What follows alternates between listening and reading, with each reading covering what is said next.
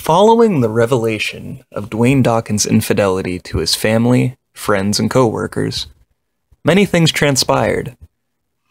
In the previous episode, we had covered how his decision to not allow the NSA access to the company user data led to him being fired and his family having increased resentment towards him. But when Dwayne makes this decision, the NSA still felt incentivized to seek access to the data in an effort to deter domestic terrorism. Aside from the immediate effects of his decision, we learn that Dwayne's wife, aside from revoking his finances, had entered into a relationship with Dwayne's brother in retaliation.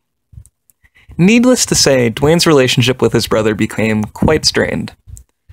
Despite having little interaction with his children, Dwayne still funds a snowboarding trip for them in an attempt to strengthen what little bond they may still have. Due to constant monitoring of his social media and telecommunications, the NSA catches wind of this trip and plots for a quote-unquote accident to occur. On their 7th run down the Devil's Tongue slope, 2 explosions go off at the peak of the mountain, leading to an avalanche.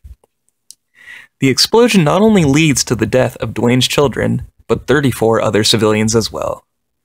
This was a small price to pay to ensure the eternal suffering of Dwayne Dawkins. The news of this, coupled with Dwayne's rampant alcoholism, leads to him throwing all managerial ethics out the window, disregarding normative practices for any management decision he may make down the road.